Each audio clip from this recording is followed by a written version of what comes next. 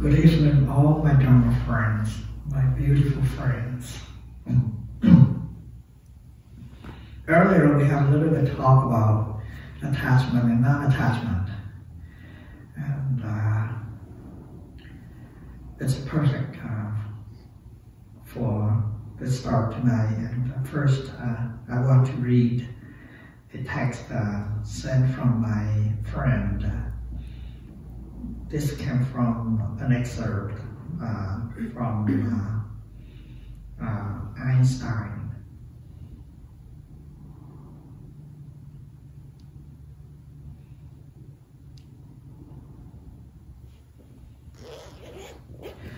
Make a mistake. Mistakes is a part of the a lesson we all can learn from. To err is human.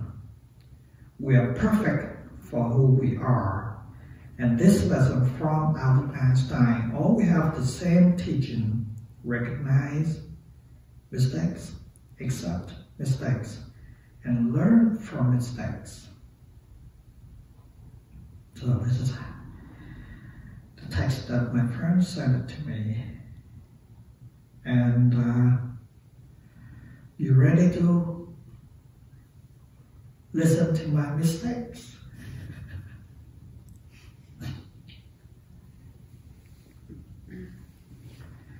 Earlier today, I went to King County's court to pay my fine.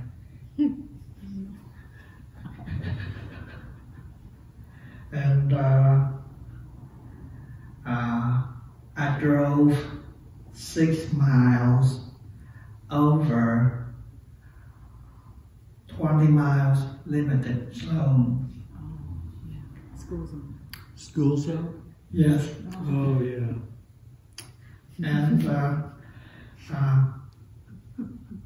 And listen to this one.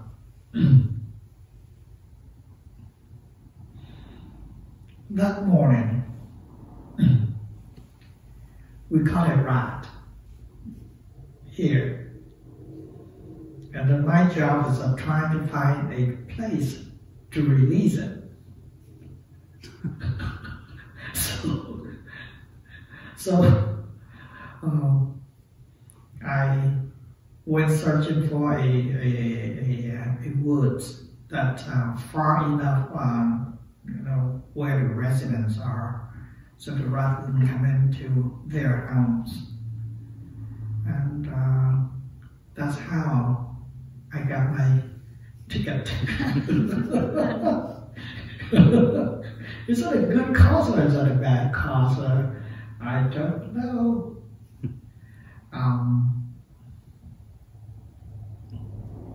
Talking about attachment and non-attachment. When I first opened the letter, lots of things went on in my mind. I was thinking, holy, I was driving 26 miles over a 20 miles zone. I'm not flying, I'm not doing, it's only, can you see how slow it's at 26 miles? And then my mind was arguing, and then it kept saying that maybe I can go to the judge and explain the situation, etc., and maybe he can relieve me from being fined. But then another thought came in. The United States of America hosted me so nice, so beautiful. Why not? This is a chance to render what they have done to me. And so I went to the court to pay my fine with my happy heart. and the clerk was so cheerful too. She was so cheerful to take the money. Oh, yeah. but actually, I have no regret.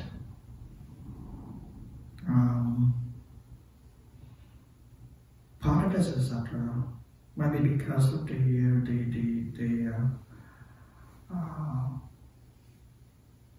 trainings I've got from Buddhism that could have been a karma, could have been anything, and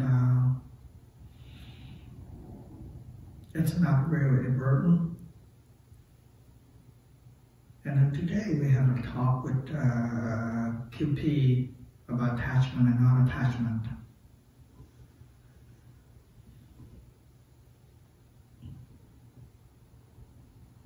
And then you came in and then we said, you sit down to practice for non-attachment. Practicing is a form of attachment already.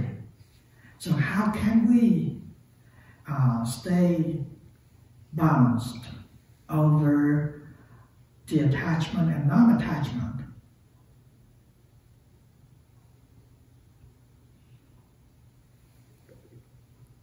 We often mistake with non-attachment, which means that you're going to relieve everything, you're going to renounce everything, so you become nothing. But that nothingness is another form of attachment. So how can we stay in balance with attachment and non-attachment and have the right understanding about non-attachment?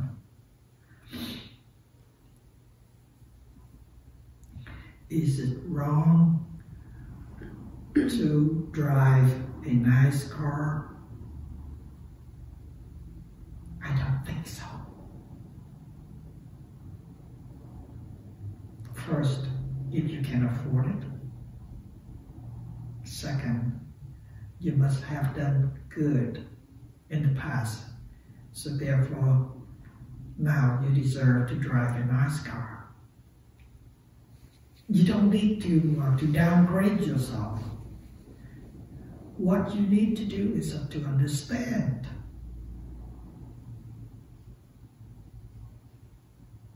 If you cannot afford driving a nice car, and then you try it, and then you work your tail off for that enjoyment, that maybe is something else. Here, having body means having attached. Of course, when we're thirsty, we have to drink. When we're hungry, we have to eat. And then at night, we have to rest. That is a form of attachment. But the other thing is that we have to discern between the natural needs of the body and the desire which is beyond the natural needs of the body. That is important. Let's say that you're hungry. Food is ready in the house. But you don't want to eat that food. You would rather have it as something that you desire the most, and then you drive out there for sometimes for your craving. That is attachment.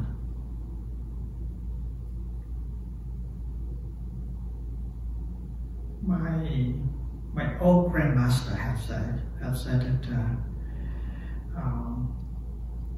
if you're hungry, a piece of sweet potato would suffice.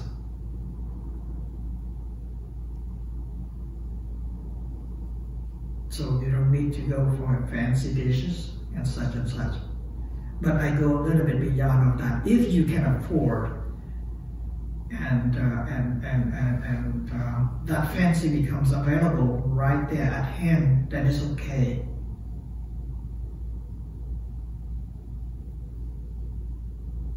So we don't have to downgrade ourselves in order to become non-attached.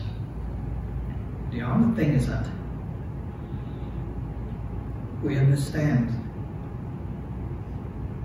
we understand what this body is, what mind is. And then we live on. We live on in accordance to what's going on with this body and this mind. Just like that, we still need to meditate. But if we fight during meditation, then that is attachment. And if we allowed everything that flows through this body and the mind, then that is the practice of non-attachment. We don't ask for anything else. We just stay observed. And that's it. It's so simple. And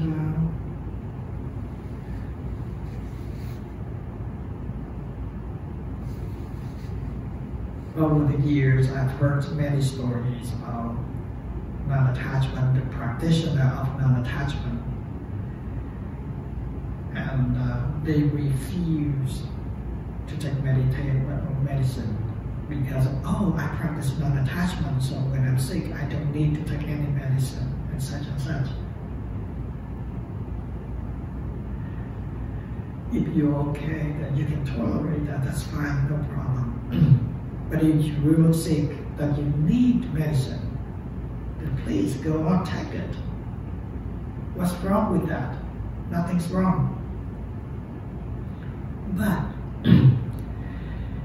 taking medication with an expectation that medication will cure your sickness, then that is attachment. You take medication, yes, but if the medication does a job, it's okay. And if it doesn't do a job, it's okay too. And that is a form of non-attachment. So we respond what the needs for the body and for the mind. Because we live in a natural environment which is the body naturally in needs of water and food, some kind of clothes and shelters and such. It's natural. But if we desire for something more than the basic one, then it might be something else.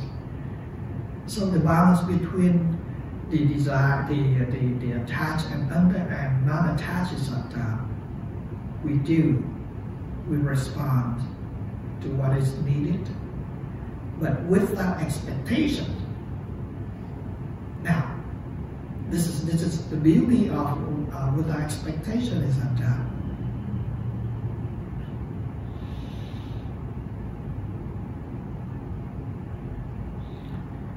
like I often say that before we did not understand, we fight with it, and then we have a little bit of wisdom, then we become tolerated with it. But now we open our arms to welcome whatever comes. Good, bad, ugly, beauty, it is part of life. Remember, it's all part of life. We cannot pick and choose what we wanted and then expect it, okay, I wanted this to happen to me. No, it's not fair. It's not fair at all. Just like QP was saying,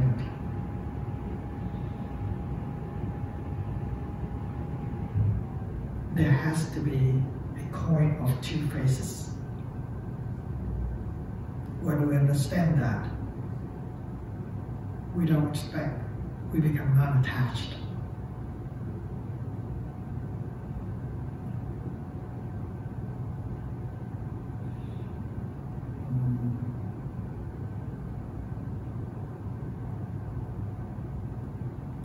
forget what I was saying.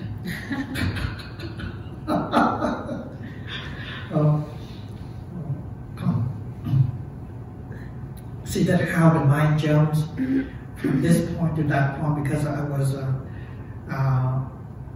was thinking of one very interesting point that I want to explain, and now it's gone. Two sides of the coin, non-attached. Yeah, I get that one, but another one that I want to steer to a different issue, which is the same agenda, but now it's gone. So see, I'm getting just like one of you guys.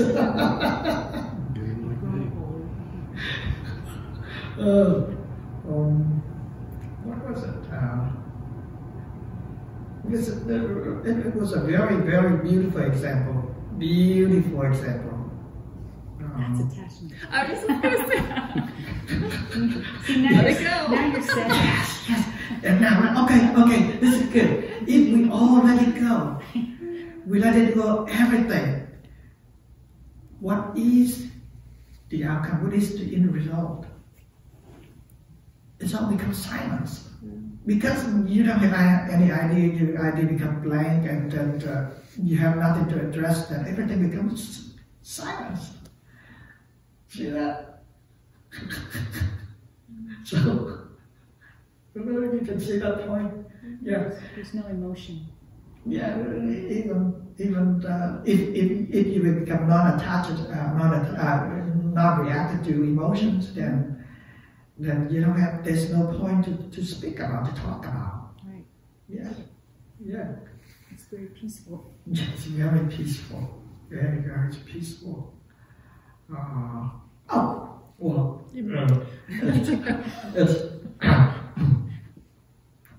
Yesterday we went to another temple, and we have a gig there, and I was able to play almost any song. So I was like a central spotlight, because the request I play. I accompany people sing. You brought your piano with you? Yes. and I forget who I was. It just, I completely merged myself into it.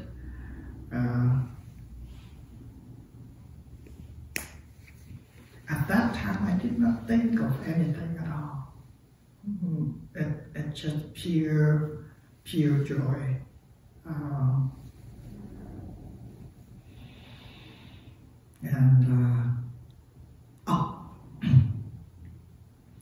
When I repeat this, it's a form of attachment. See that? If I am attached, then I don't need to remember. And lots of people that live in the past a lot, so they keep telling their story over and over again. Especially my mom.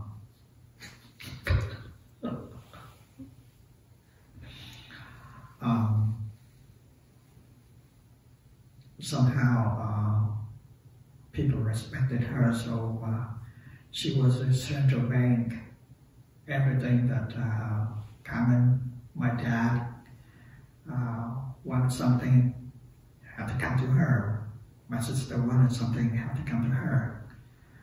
And then when sometimes that she got mad, she wouldn't open her safe to hand out the money. And then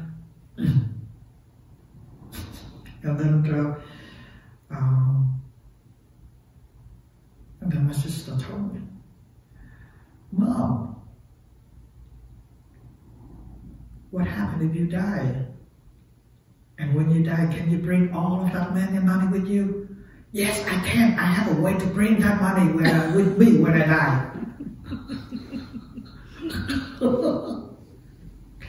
I don't know how. So, and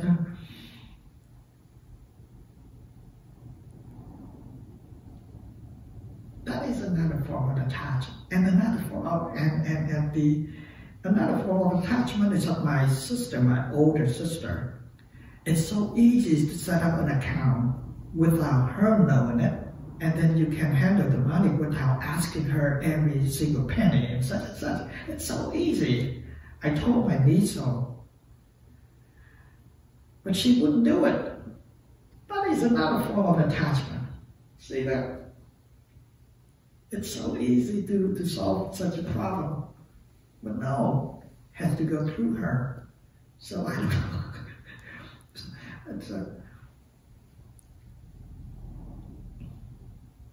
It's all about perspective, how you look into life.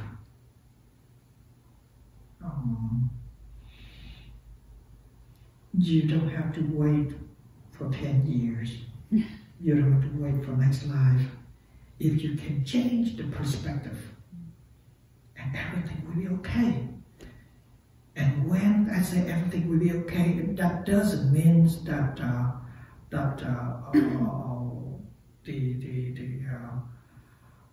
whatever you are right now is going to change. No, it's going to stay the same. But the perspective, when the perspectives change, we become non-attached.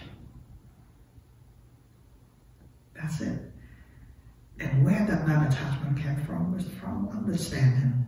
It's not from trying. Now, the beauty of that is that not from trying, but from understanding.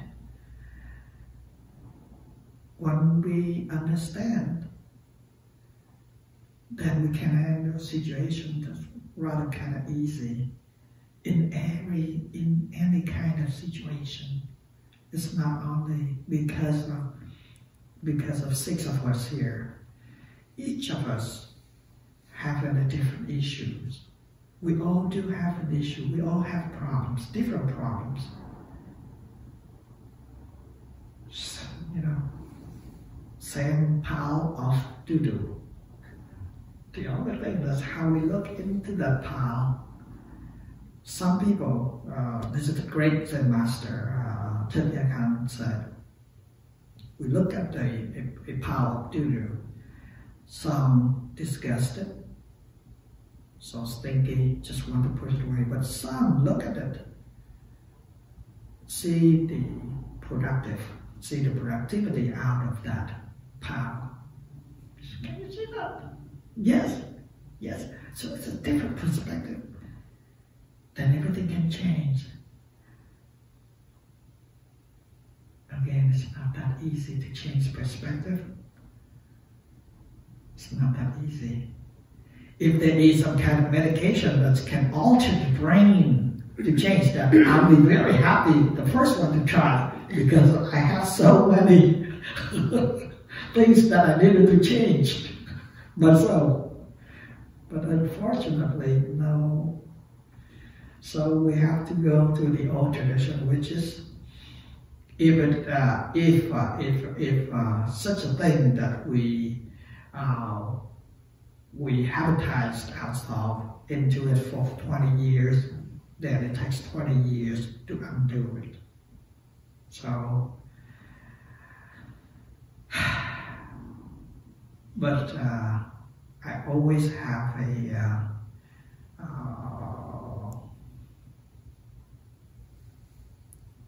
I do have a strong belief in change. I do, and maybe because of that, every time I make mistakes, I don't feel as depressed,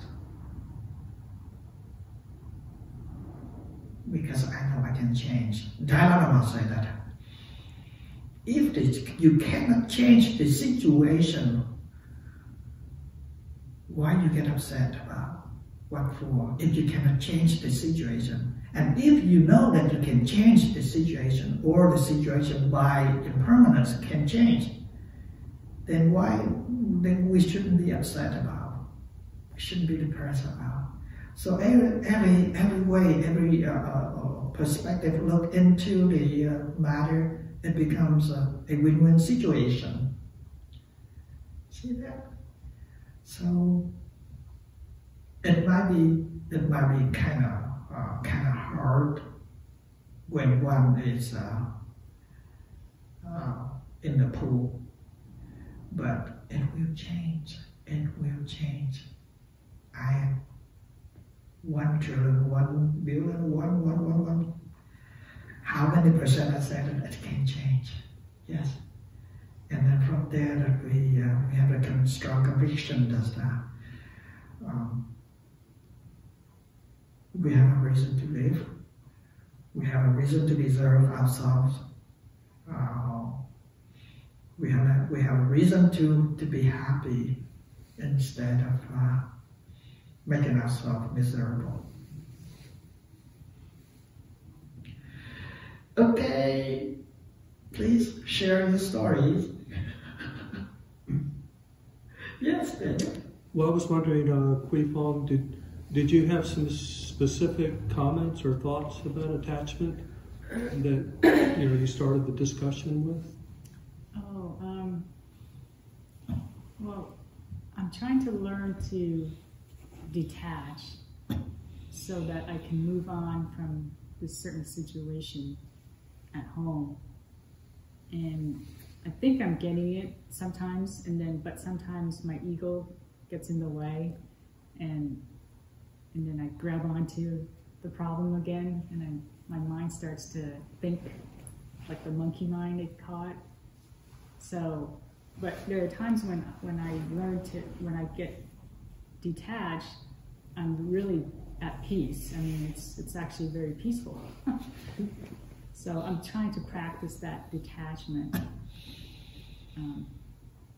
But yeah, it does take time to put it in practice. Have you ever had a terrible loss or not? Yeah, I have, yes. The only way I really got a little better at detaching was I had some terrible losses. Mm-hmm. And once you lose so much, then I think you gain some perspective and you don't worry as much about things because you've already experienced that kind of loss. And I was just saying there's two sides to the coin.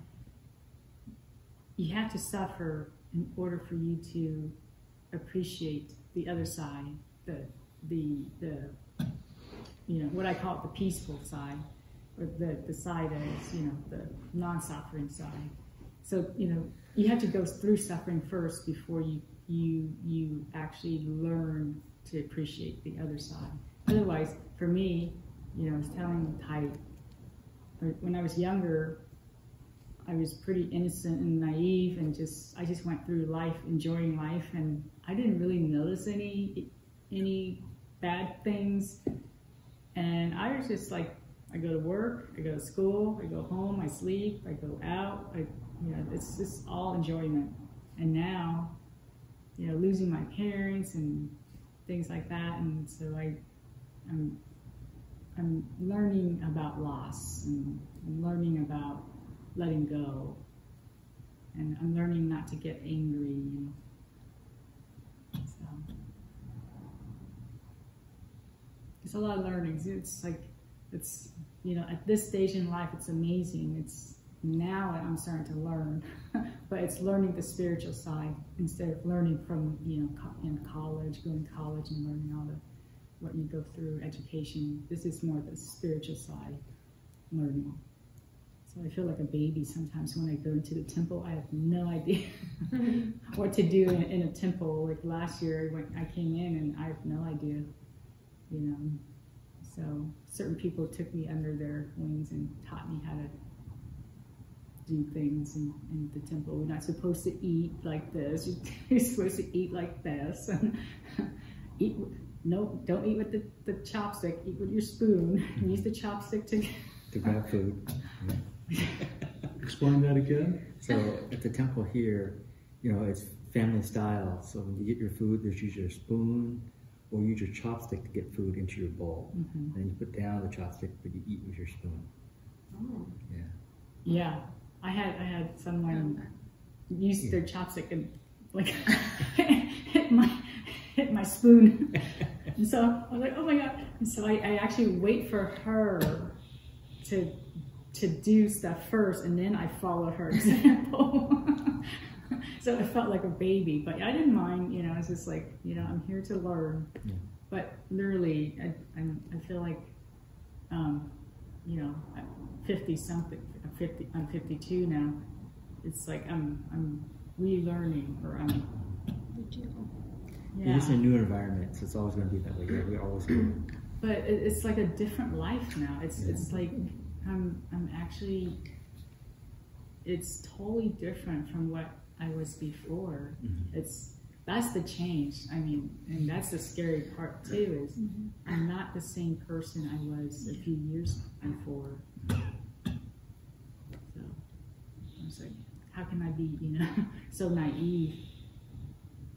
But I guess people learn at their own pace, yeah. And some people never learn, that's what I heard. But some learn when they're very young.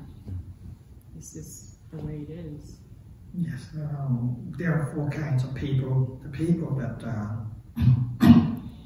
with a good karma, so by chance, you know, at a young age, they become realized.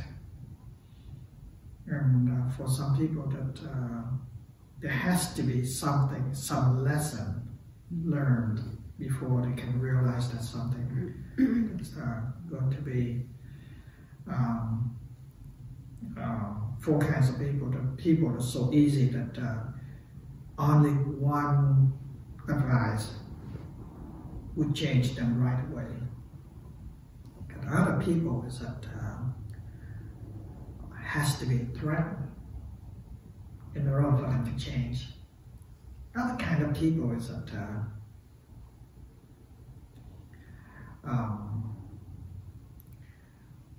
really you have to suffocate them for them to change. Wow. And other kind of people is that they have to experience that. They have to experience themselves before they can change.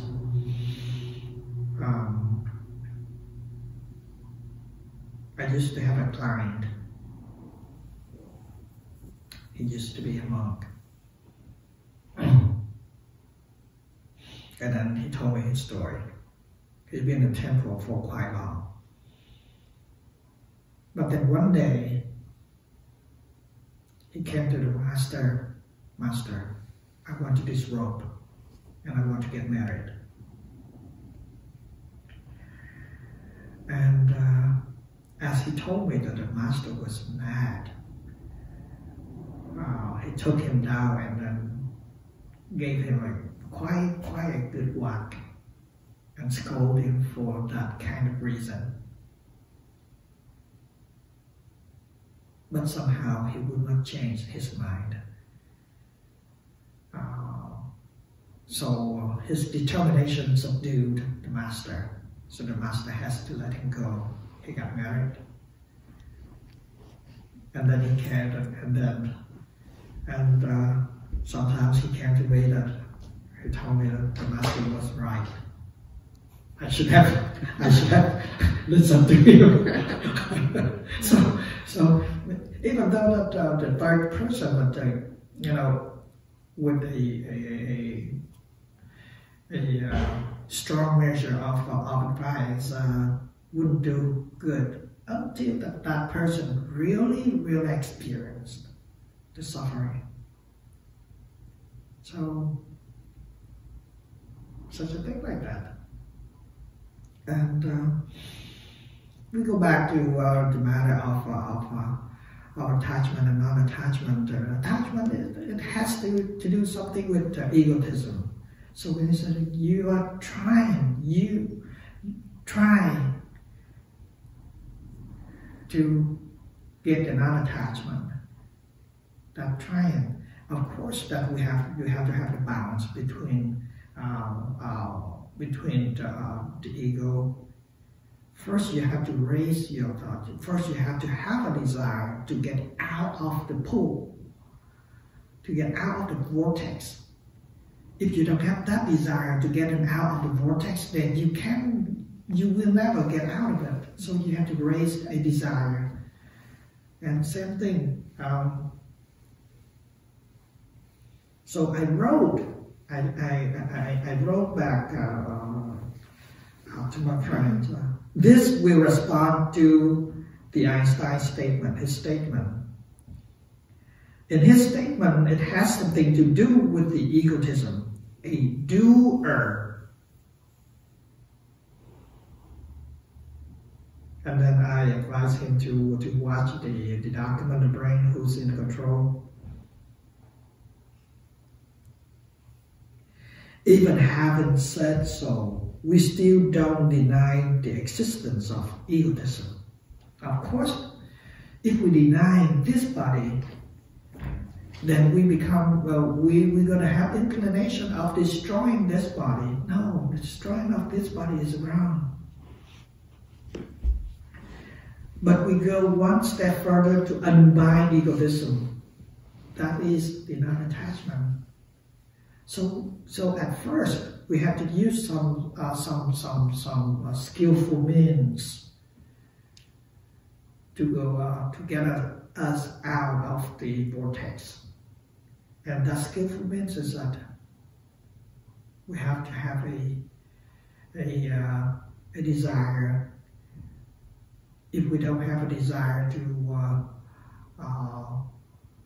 to be free from suffering, then we will never get out of that vortex of suffering. So which is good. Yep. And like you said, that over the years, when you look back, and then you're gonna see that, oh, there is a change that really changed. But because of the change is so slow, just like the water that flows through a rock. First, we don't see the effect, immediately. But over the years, and then the rock's gonna worn out by the water, and we can see that. Same things. It takes patience, patience, patience, patience.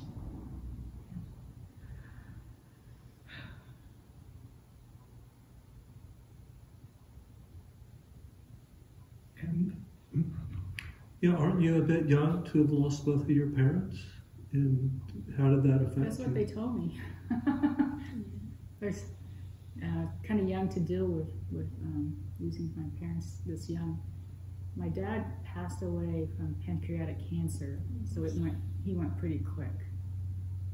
My mom's passing was actually harder. She had Parkinson.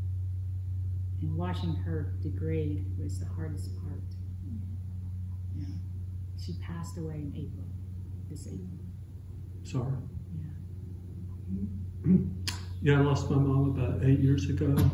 It was extremely difficult to see her go downhill. Mm-hmm. She had pretty much held the family together. Yeah, it was very tragic. And then I lost my father about 10 months ago. Mm-hmm. But he was 92, so he'd already lived a very long life. Yeah, both of my parents had diseases, so hopefully I don't get that. Don't follow that path.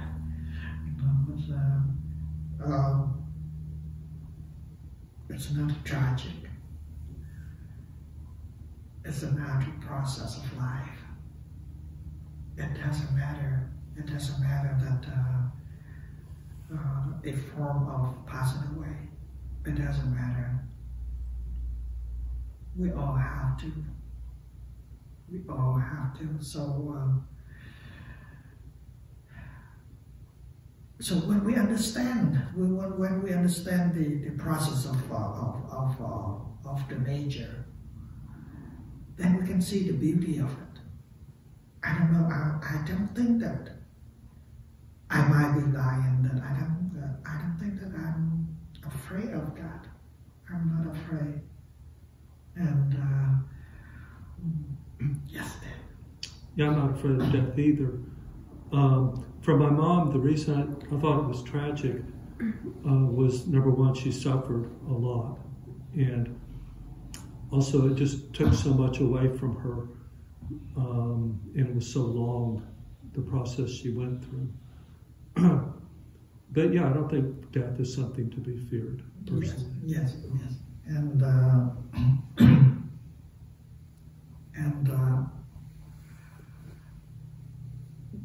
like I keep saying that we have to understand the whole spectrum of the mind, not only certain parts. The one that really turned me to Buddhism a lot is that there was 1 year, 4 of my clients passed away. 2 of them are young, in their 20s. And 2 of them are old, natural cause. That's fine, but within 1 year, 4 of my clients passed away. And like you said, it's just like a awakening bell rang to me. What is the purpose of life? And such and such. So, but as the more I understand, the more that I see the beauty of the nature, having this body means that we are subject to decay at the downhill, at the very end. And, if we are lucky, then we pass away quick. If we... Oh, sorry, I'll finish it now. Okay, if we're not lucky, pancreatic cancer is a really, really worse one. It's really, really terrible one. Yeah. And it was hard because I work in an industry. I mean, I was actually handling drug supply for all the other oncology cancer. So the minute I heard that the doctor said he has pancreatic cancer, I knew right away there's no drug out there for me. So that was the hardest part. Is for me, my profession is handling all the drugs for other cancer diseases, and I hear stories of people getting better by taking up all those other drugs, but there was no drug for pancreatic cancer. And I had to tell my dad there's nothing out there, because he was very hopeful. The doctor said there's chemo and then there's another drug, but it's really bad. You're gonna it's gonna wipe you out. You're not gonna enjoy life at all. So the decision is, do you want to enjoy the last few months of your life, or do you want to go under chemo and suffer under there? And so, but at the end, he didn't have time to do chemo at all. He was done. But it was hard for me to tell him there's no drug for pancreatic cancer at that time. Now there's clinical studies for pancreatic cancer all over the place.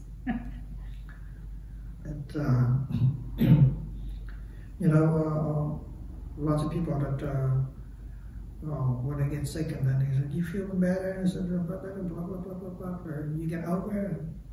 And sometimes I responded to them boldly that when we get sick, we get better. It's only temporary. It's only temporary. When this body no longer exists, then there is no ailment. Is that true? Yes. So it's just when we when we get over a sickness, it's just a temporary. It's just a temporary. It prolongs life a little bit longer, but then at the very final battle, we're gonna lose. We've got to lose. So what is the point of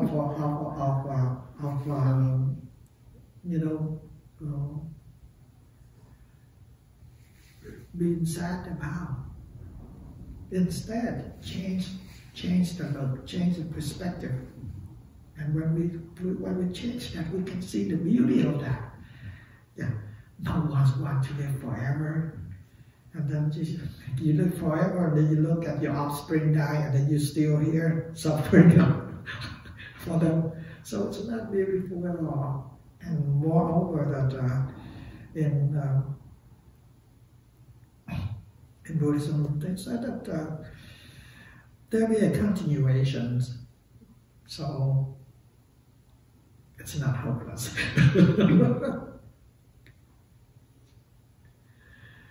Say something, please, Daniel. I also want to add too, I see a lot of my American friends kind of do the same thing, So instead of, calling it a funeral, they call it, celebration of life. So it's easier to reflect back and appreciate all the good, gratitude, all the impact the person had on your life. For everyone, it might be a mentor. Most times it's our mom and dad, family member, a master. And to me, that helps. But you still have to mourn. So it's easier if you need to process it, to kind of just have your alone time for a short period, like maybe over a weekend or several weekends, just to kind of, like separate yourself from everything else in the family, everything that's going on, and then process it so you can kind of let go, so you can non-attach.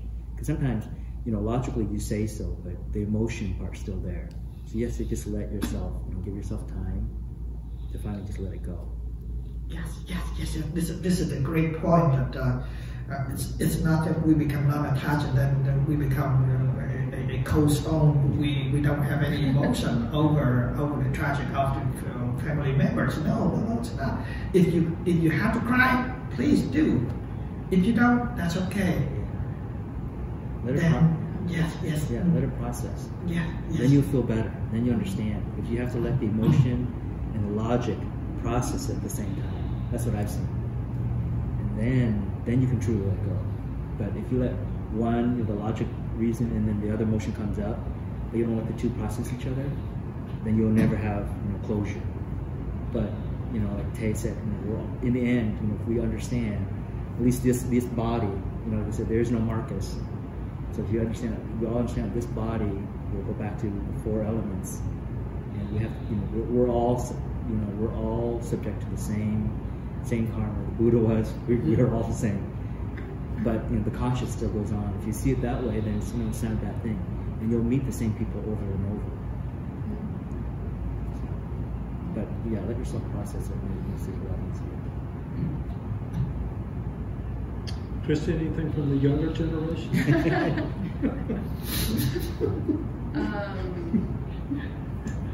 Well, yeah, I think grief is quite beautiful.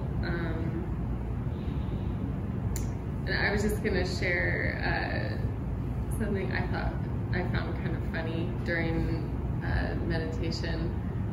I did notice repeatedly, the thought. I would kind of catch it, thought, and one of the thoughts was, you need to break the spell of the identification with thought. And then I go, oh, there's another thought. Yes. And when you say another thought, that is another thought. I know. And I was just like, so I kind of like had a little chuckle with that. What do you mean, identification with thought? Yeah. So when you're lost in thought. Yeah. She's identifying each thought too much. Well, it's just, you could be lost in thought all day and not be aware of it at all. At least I can. Mm-hmm. And then I will suddenly come into, being or whatever. And you mean like daydreaming? No. No? Just lost in thought. So if you're not aware that you're breathing, mm-hmm. you're not in the moment. If you're anywhere else than in the senses of the body, you're in thought. Mm-hmm. So that's what I'm talking about, is just the obsession with thought. But I recently did I heard kind of an inquiry question where I asked inwardly, the question was, what is here now when there's no problem to solve? And you were saying, I forget the word that you used, but basically emptiness. And I definitely was there for a while, and I was watching all of the thought that was coming with that, because, and I actually wrote it down, so it was like, boredom is a big one for me. It's like, this is too easy. Like, this can't be it, what I'm looking for, right? You know, and then like fear, because it's like unknown, abyss, nothingness, you know, and just looking at that, and so yeah, just interesting. So you mean like boredom versus like a state of bliss or something like that? Not really a contrast. Just. But you said this can't be it, so it would be like a state of bliss or something, perhaps, or not? No, it's literally nothingness. It's like a black hole.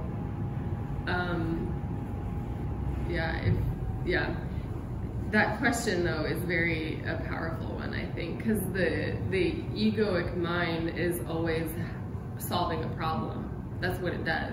So there's constantly seeking a problem and a problem to solve and solving the problem, and you're on a loop, right? So like when you said when I got here, the just be, it's like, that's too simple. No, we need to have something to do all the time, right? So that the mind is doing something. It has something to do. Right, all the time. All the time, yeah. So just in the being, it's, I flirt with that a lot, and I know that that's what I'm looking for, but yet somehow I can't quite let go there. It's very interesting, very, very good perspective right there. Well, being is a mental state, and if we try to achieve that being, that is another mental state. And of course, that Danny was right that the mind, the natural process of the mind is that it processes itself, so we cannot stop it. So the balance between the being and the doing is very crucial, very important to understand. We don't need for the mind to undo itself or to stop itself thinking or so. We allow it goes on its own natural way, but without attachment, and that is being. It's allowing. Yeah. We allow everything. Let allow everything without attachment. Then we have the dual perspective between doing and being. And we don't get it. And then when doing and being, at first we separate ourselves in those two processes, the doing and the being. And then gradually, doing and being, they merge together. There's no separation between doing and being anymore. But then we have a different perspective that there is no, first, we have to apply the idea of non-attachment. But gradually that we gain the wisdom out of that, what wisdom of non-attachment is, then they become themselves. It's very beautiful. It's very beautiful. Yes. Speaking of wisdom, Tahira, you haven't said anything tonight. Would you like to say anything? Maybe I can go slowly. Like, can I share something too quickly? The audiobook I listened to about mindfulness is better than the chocolate was the name of the audiobook. And he gave the examples of our thoughts, like we're standing at the train station, and the trains are coming. So the trains are like a thought. So if one thought comes, and if we ride into it, it will take us and we'll come back to where we were. If we don't, So the suggestion was to stay at the station, and when the thought comes, like a train comes, just acknowledge and say bye-bye, don't ride into it. I'm just sharing that. It's called your train of thought. Yeah. Thought train, yeah. That was about the thought and about the feeling. About the feelings, I just remember something. I lost my father when I was 16 years old, and my cousin told me, don't cry. And I stopped crying. So when we're talking about letting go, now I'm started to work myself and learning. So I noticed that the tears comes up, and somewhere I learn about the grief. So I see so much grief, it's kind of coming out here. So this is about working through our emotions. And when we talk about attachment and not attachment, one of the attachment was like we like something and we attach to. The other is we don't like it but still attached to it. So like today I was in a deep meditation, had something happen, I took a break, and then a friend called me, and I would use the late term like judging me, and whatever I say, he was criticize. Oh, you are meditating and it's not like good, all things and that, and I felt kind of very tension in my body. But when I listened to you, and I realized that I was attaching to certain opinions about whatever, and I just should have let it go. Like, I'm attached to suffering. Like, we can attach to any kind of emotion or suffering, and realize need to learn more about the vortex we are in, the emotions and ego. My question, the real question was, I forgot, but also I thought about, I learned somewhere that we never born and we are not dying. So I'm trying to understand that concept. We're never born and we're not going to die. It's all illusion. I think we're going to die. Yeah. Right? I don't know. All right. My opinion is we are. Yeah.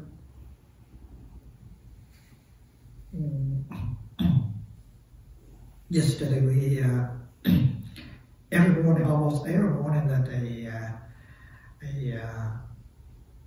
a man that come in very early morning, he come in almost every day, almost. That he pay respect to the statue outside, and if we open the door, he pay respect to the statue outside inside. And the man, he has a very high wisdom. We were talking about Hinduism, and the term that he was using,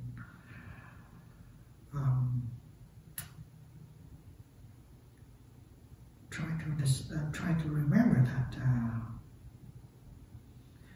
but it's from another a similarity to the Buddha nature. That's all. That's all. If we can understand, we go back to the doing and the being. If we can understand that the doing, it will never cease to exist. Never cease to exist. Then we will understand that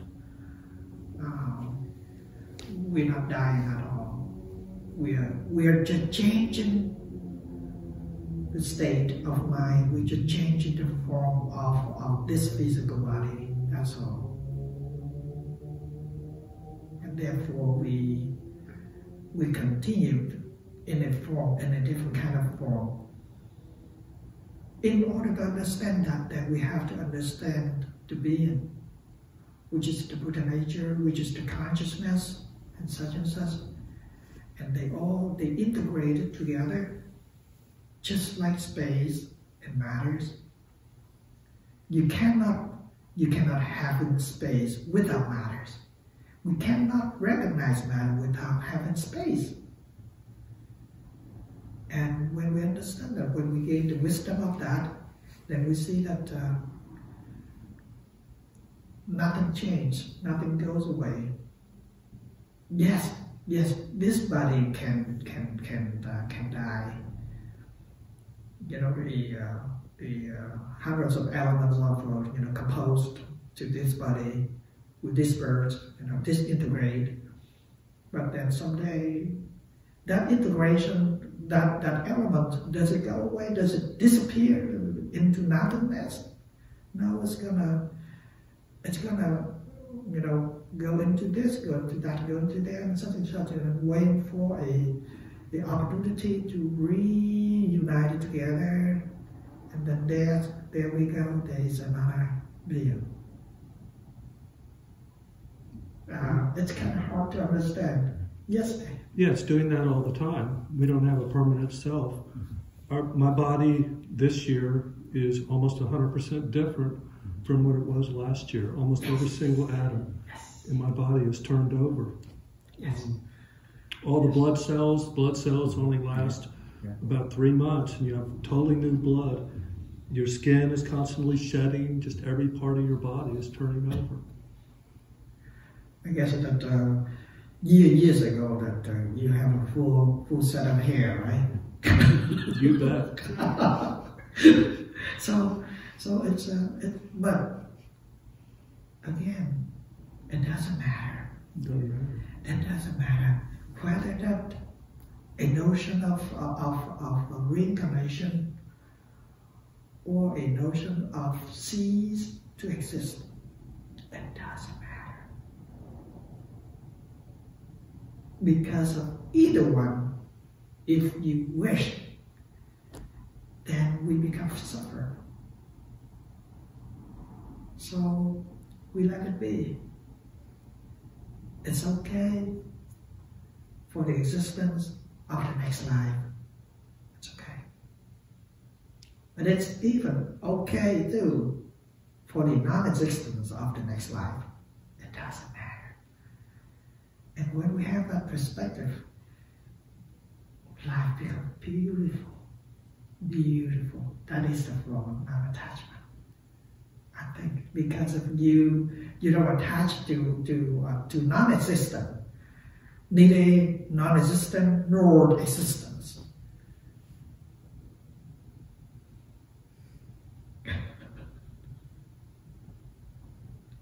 Anything else?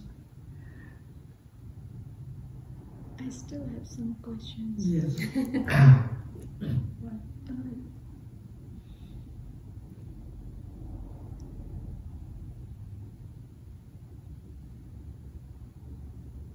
I forgot, but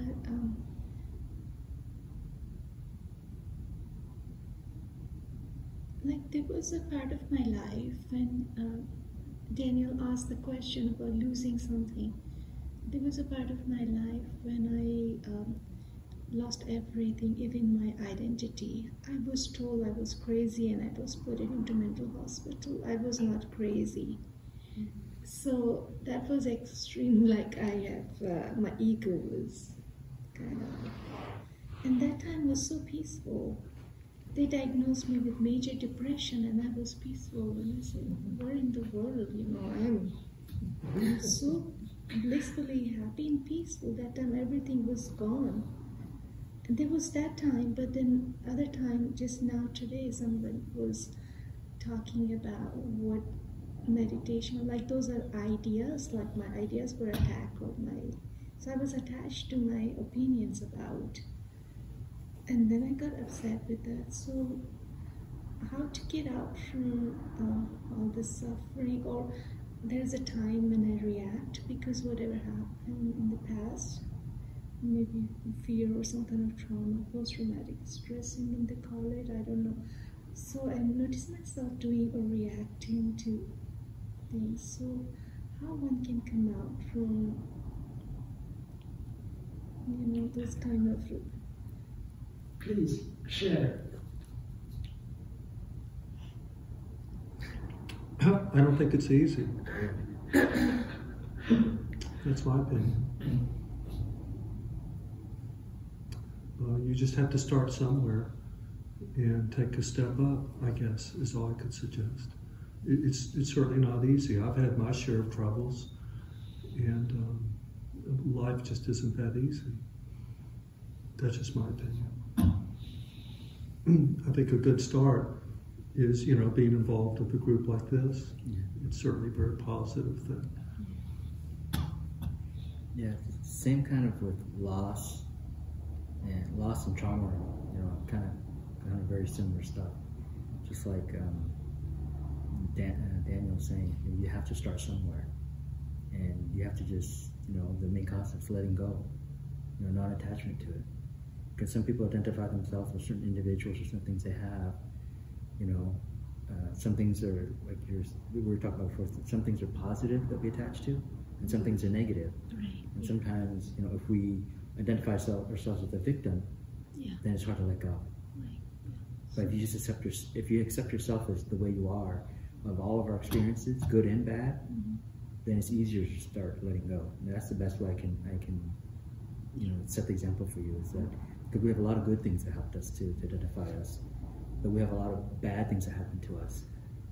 And the easiest way, is, I don't know, the easiest way, the way I see it is introspection. You have to look at yourself and balance it out and just, process it little at a time. Like I said, you'll feel emotions, and then you have to, at least for me, use my logic to say, it's, we are some of our parts and some of our experiences. And then you can process it and start letting go. That's the easiest way, for me to get, sometimes you need guided meditation. You can't, like they said, you need Sangha. You can't just do it by yourself. Some individuals, you need to go to like a Thay or Sako, someone to help you, And I remember other Thay, Thich Nhat Hanh had reminded, way back then, he was like, you don't need to go to a psychiatrist or a psychologist. The Thays at a lot of the temples in Sako are free. And because it's like fiduciary advisors, so same things, they have good intent to help you. So don't go to some place that's going to charge you money or, give us medication. Better to find someone that, do it naturally and help us guide us through that meditation and process through it. That's what at least from my experience, that's what I recommend. And then with time, you'll learn to build those skills that they train you on, and then to process things that happen to your life. Because we all have it. We're all in the same process. We all have it. Balancing good and bad. We all make mistakes. We've all had experiences, and so we're all in the same boat. Yes. So, Thank you. I appreciate you telling that. Right. So, like you're already reading a book, that could be helpful. It's a good idea to try that. What you would call a self-help book. It's a very reasonable thing to do. No matter what's going on in your life, you always have to take care of your health, even if there are all these other problems. You still have to make health your number one priority, and you always have to have, something positive going on. And like Christy said, we're always trying to do something. Our minds are always wanting to do something. Well, maybe that's not all so bad, as long as it's not something obsessive, and as long as it's toward a healthy goal, maybe it's not so bad to be You can progressive. volunteer to volunteer at the food bank and help other people. By helping other people, it actually makes you feel really good inside. Yeah. Like the mission, what is it, that cooks for the homeless. Meals on Wheels and that kind of stuff? In Seattle. Oh. The Union Gospel. Yeah. Oh, okay. Yeah, at Christmas they usually have volunteer people come in and you serve the homeless food. And just by doing that, it's really That's a great idea. I was going to ask you, I think you said that you were meditating and someone called you. Was that what it was, or was it after? Because usually when I meditate, I put my phone on mindfulness, and I won't take any calls. I went to a park. Oh, okay. And everything was with me, like my phone and everything. I finished my meditation actually. Oh, okay. And a call came, and it was a long frame for a long time. And then he started me to do this and that because he doesn't do meditation, so he thought it was foolish to do, and kind of those kind of. Yeah, you have should people get a new that friend. you have people that that have different opinions, and you just have to let it go. Yeah. So those individuals, I don't tell them what I do. That's what I realized after I listening to him, that I was attached to, and we just let it go, right? I was going to say, don't go to Seattle by yourself. Yeah. Yeah. That part of town is bad. Yeah. Because it's homeless people. But it's good to help. Maybe go during the day. I did a lot of volunteer work, and yeah, I think it's a great idea that you suggested. Yeah, Christmas is a big time for volunteers. Just don't go in the evening around Pioneer Square. I suggest the other thing too. Sometimes just take the time to not do anything, and like everyone's saying, being, and just to learn about yourself, to sit and see what thoughts come up, what bubbles up. Because I've noticed, at least when we do certain things, yeah, it will get our mind off of the problem, but then eventually those thoughts come back. So sometimes it helps to do something to balance it with just time for yourself. Yeah, I've been actually taking care of a lady right now, since morning to evening, 7 days a week. So I'm kind of volunteering, kind of in a way every day. But what you're saying, having some space, Yeah, you might need time might by need yourself. that, I guess. But thank you. I'm sorry, talking. But thank you to everybody. It's great to hear different opinions and different problems, and I myself, I learned a lot from you all. So I truly appreciate beautiful minds. Yes, of course. We forget to who we are quite often, and therefore we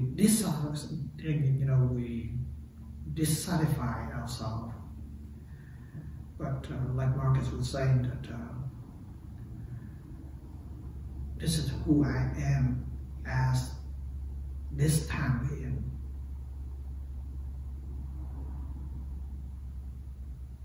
Who am I? Who I am? I'm angry, I'm sad, I'm happy, such and such and such and such. That time being. And allow that without alteration. We don't need to change who we are at that moment, but we don't. The only thing is that we don't allow that current being into an action, and that's it. That's it. That's how we stay as ease as who we are. We don't need to change. If I'm bad, yes, I'm bad. We don't need to change that. But we don't let that badness into an action, then everything will be okay. And that's the process of understanding ourselves.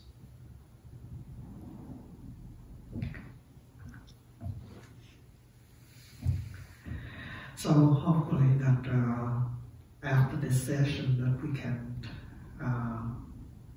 understand more of ourselves, about the attachment and non-attachment, and the union of non-attachment and the attachment.